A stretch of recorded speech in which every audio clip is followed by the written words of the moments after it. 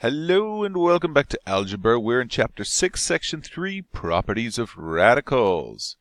Alright, a radical expression with index n is in simplest form when no radicands, radicand is what's underneath the square root, or the radical sign, have perfect n powers as factor. So nth power. So if it's a square root, you can't have a square underneath it. So 5 is under a square root here. It's not a square or perfect square, so that is in simplest form. Same with this expression here. 3 is not a perfect square. Here, under this radical, and this is a square root, 49 is a perfect square, so I can simplify that. X to the third is x squared times x, so I could still simplify that. Okay, here's another example. 36 is 6 squared, so that's not in simplest form. No radicands contain fractions, so there can't be a fraction underneath the radical sign. Notice that here there is a fraction, but it's not underneath the radical sign. Only the 3 is under the radical. However, this right here has a fraction underneath the radical. No radicals appear in the denominator of a fraction. Alright, this is okay because the fraction is in the numerator. This is not okay because there is a radical in the denominator. Did I say fraction? The radical appears in the numerator over here. Okay, and another example of not okay, not simplified. Can't have that radical down here in the denominator. All right, product property of square roots. If you have a square root like this, if you have a product underneath a radical, you can also split that up. The square root of a product equals the product of the square roots of those factors. And this is useful because now I can simplify the 9, square root of 9 is 3, and then the 5 just stays underneath the radical sign like this. Alright, so if I want to simplify this, I can break 108 up. You can either keep dividing it. You can say, well, 108, I don't know what goes into 108, so divided by 2, you get 2 times 54. Okay, well, 54 is not a square, neither is 2, so we can keep going. That's 2 times 2 times 27. Alright, and then we have 2 times 2 times 3 times 9, and that's 2 times 2 times 3 times 3 times 3. Alright, now I can split that up. 2 times 2, I could put that under one radical, say 2 times 2, or 4, square root of 4 is 2. And then times 3 times 3, that's 9, square root of 9 is 3. And then times radical 3. Now this is a bit of extra work, but that's how you can solve this, and then you get 6 radical 3. Now up here, if you'd seen that this is 36 times 3, then you could have just split that part up. 36 times radical 3, and then you would have also gotten 6 radical 3. So there's a couple ways to split this up. If you see that you've got 2 factors that makes a perfect square, you can pull those out. 3 times 3 gets you 3. If you see you have 2 factors there, you get the 2. Alright, so here I can split this up into 9, and then x to the third is also x squared times x. Here's a square. Square root of 9 is 3. Square root of x squared is x. And then we have 1x left under the radical. Alright, square root of a quotient equals the quotient of the square roots of those two. So I can split that up, and again this is useful because now I can simplify the denominator since we can't have radicals in the denominator. Alright, so I'm going to do that same thing here. I've got 15 over radical 64. Now 64 is a perfect square, so I can square root that, and then I keep the radical 15 up here. Split this up, 81 over radical x squared. Now I can do the square root for each of these. That's 9 over x. Okay, if I have a cube root, you should at least know a few of these cube roots. There are only 4 cube roots under 100, and obviously 1 cubed is still 1, so you only need to know these 3 under 100. And then 5 cubed is 125. So be familiar with these 3. Notice that this is not one of those, so maybe I can split this up. The cube root of, and this is negative 64 times 2. Alright, and negative 64 is a cube, so I can take that out.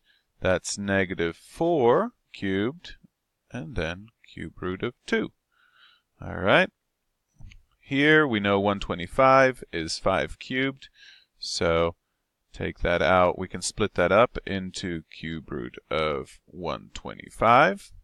And then the cube root of, I can split this one up into x to the third times x to the third times x. Okay, then here we have 5. X to the third is x times x, and then we have an x left under the cube root. So that gets me 5x squared times the cube root of x. Alright, and here, split this up into cube root of y over the cube root of 216. And we're left with a cube root of y in the numerator. Cube root of 216 is 6. Okay, rationalizing the denominator. Now, if you have a radical in the denominator, what you're going to do is you're going to multiply the whole thing by 1. Now, that's not going to change this at all, right? If you multiply by 1, anything times 1 is itself. Well, I could have any fraction like 2 over 2. That's 1. So if I multiply this by 2 over 2, I'm not changing it. Right? But multiplying it by 2 over 2 isn't going to help me. I'm going to multiply it by something that's going to cancel out this radical. Right? If I multiply that by radical 3, then that's squared, and that cancels out the square root. I have to put the same thing on top. That way these radicals cancel out. And that gets me 2 radical 3 over 3. Because this right here is radical 3 times 3, which is square root of 9, and that is 3. That's how we get this. Okay, same deal here. We're going to multiply by whatever's in the denominator.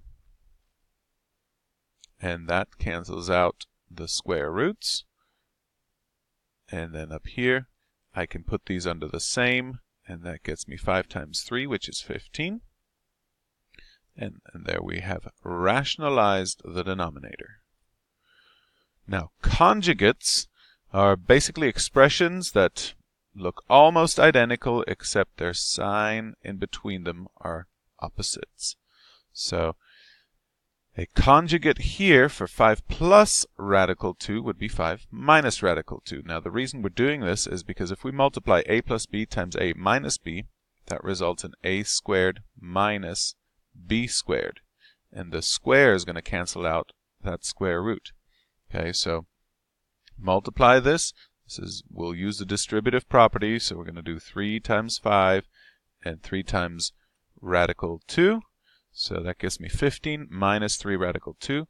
And then down here, since I'm using conjugates, I'm going to get a squared, which is 5 squared, plus b squared, which is radical 2 squared, and that gets me 25 minus radical 4, or radical 2 squared is also just 2.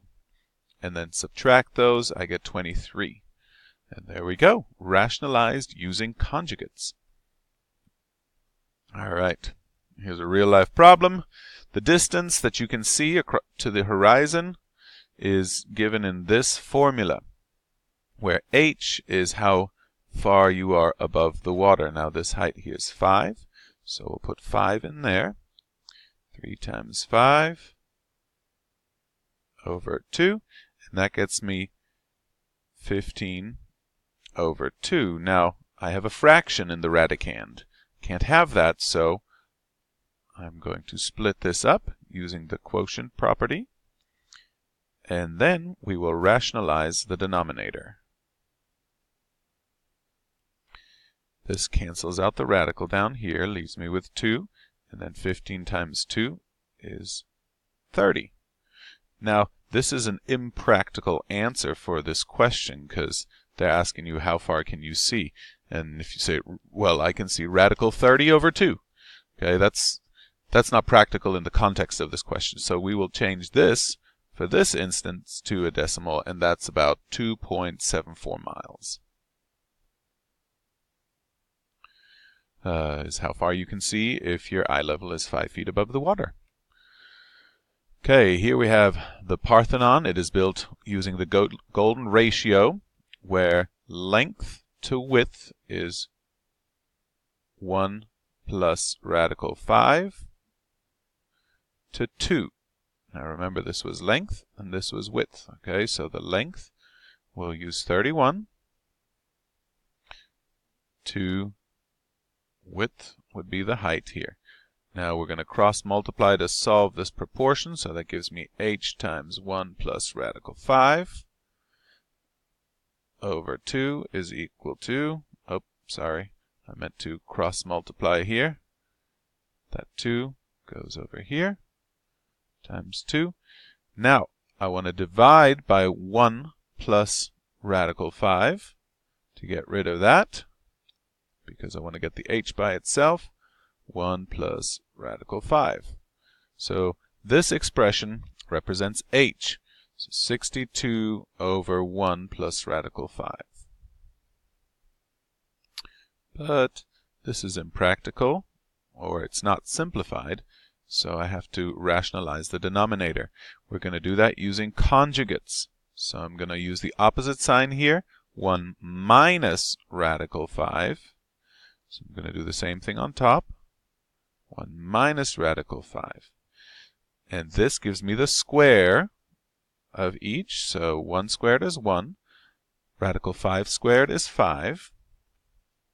That'll give me negative 4 in the denominator. And then 62 times 1 is 62. Minus radical 5 times 62 is 62 radical 5. Then we type that puppy into our calculator, and we get approximately 19.16. So the height is approximately 19.16 meters. All right, performing operations with radicals act a lot like variables. So if you have like terms like 6x plus 2x, since they have the same variable, they are like terms, we can add those, and that gets me 8x. In the same way, I can add like radicals, so they have the same index and the same radicand.